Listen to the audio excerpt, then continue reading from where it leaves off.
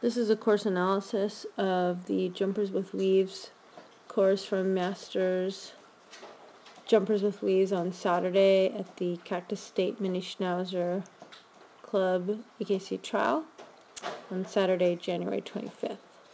If you want a downloadable copy of the course, I will post a link to a JPEG. The part of the course that's in discussion is the opening 1 through 5. The dog's path, jump, jump, double, jump, jump. And so it's basically an S-shaped curve. The curves of this are here, and then there's another one here.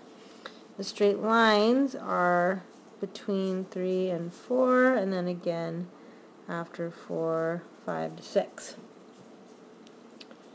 So people were handling this in various ways. One of the things that I thought was interesting was the people that were choosing to put front cross in on the takeoff side of 3, especially if they were too far inside the wing of 3 and standing still on a lead out pivot, or standing still and not moving quick enough after their dog started coming to them after 2. If you take a still picture of the handler at the blue spot and the dog is starting to come up after 2, the dog at this moment sees the handler stationary on the takeoff side of a jump, so the dog is right there, 50% of the way between jump 2 and 3, and they're expecting that the handler wants them to jump number 3 in collection, so they slow down, probably change lead legs, and plan for a turn. Only all of a sudden the handler says, nope, just kidding, we're really going straight. And then the dog has to change lead legs back if they've already changed, speed up if they can, adjust their path so they can get over jump 4. There were some people that did the front cross on the outside of the turn at number 3 and had it work great. They put their front cross clear of the wing and as close to the wing as possible, and they started moving before the dog committed to take off at jump 3, and they showed their dog extension to 4.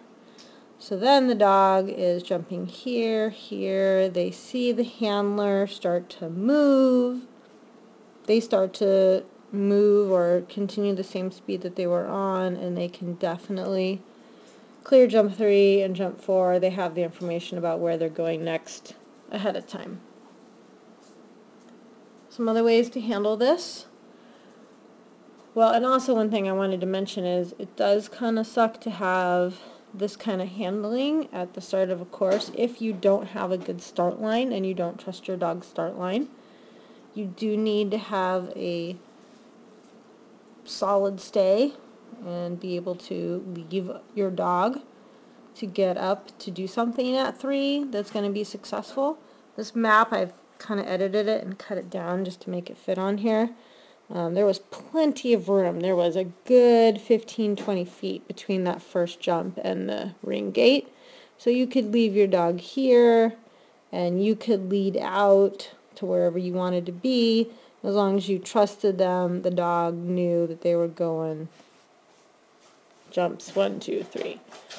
The problem was when people didn't have a lead out, or they didn't trust their dog, they didn't get far enough ahead to do something after 3, so they tried to plan to do it before 3, and then that's where it got all miscommunicated to the dog. A couple comments on my choice of handling. I did a blind cross between 3 and 4 since I wanted to show extension. I want my dog running. So I left my dog on a start line here. I think I did this with all 3 of my dogs. And so my dog is basically going to do a slingshot around here, I am basically running, releasing them off their sit-stay when I'm about here, send to 2, and then I did a blind between 3 and 4 because I wanted to show extension. So I'm at the 50% point between 3 and 4 ahead of my dog. My dog sees me as they're here, starting to move that direction. I look over my shoulder, they come up here, and they're running full speed to get to 5. Some of the problems with the handling I think also arose due to what you had to do after 5. There's definitely a threadle here, threadle-ish from 6 to 7, or a wrap, or at 6, or whatever you want to call it.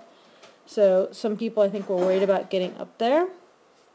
If that hadn't been the case, we probably would have seen more rear crosses between 3 and 4, where the handler's basically allowing the dog to go ahead of them here, and they're going to rear cross so the dog can travel ahead of them. Or the handler rear crosses and goes up here. Problem is, people really wanted to get up in a location up here to show deceleration. So the rear cross is probably not the best maneuver if you're worried about getting a turn to the left on 6 to 7. So another option is if you have no start line, you have to do a rear cross, you know you're not going to get up there for 6 to get decel, is why not do another rear cross? Keep the dog on your right, and oops, I'm drawing in circles, pretty typical for me, and do another rear cross at 6. So the dog turns to the right. I didn't see too many people go to the right there, but it actually made the angle to 7 much nicer. And yeah, you're probably taking up more space and time, but if it keeps your dog going forward, and I think that's a front cross, and happy, then that should definitely be a handling choice. I did that with my Valhound because I didn't trust that he would turn 6 to 7 tightly and stay happy. He did knock the bar at 6. I was turning him into the ring rope, so, and who knows why. He knocks bars all the time. And the ring rope was definitely way out here. You had plenty of room to go to the right. I heard other people discussing it. I don't know how many people actually did that, but definitely a handling option.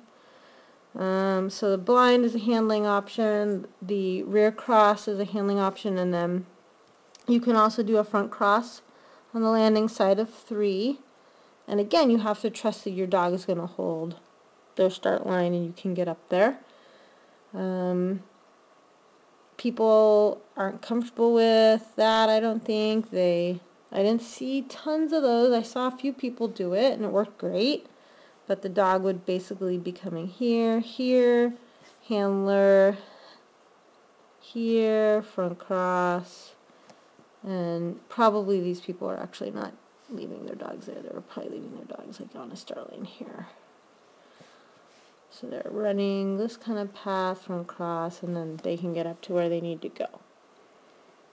When you're trying to choose which path for your dog to take, does depend on where they're going next and where they're coming from. It also is going to be dependent on your handling style and the best options for your dog and what you can execute the best, which is different for everybody. I think that a best chosen plan and handling style should keep your dog fast and happy. The goal of agility is to run with your dog, and if you are accidentally colliding into your dog or shutting your dog down or asking them to change lead legs twice in less than 10 feet or some other options like that, that it's not very fun or happy for the dog. So continue to think about ways that you can keep your dog in extension, show them where they're going next ahead of time, and continue to have fun with your dog.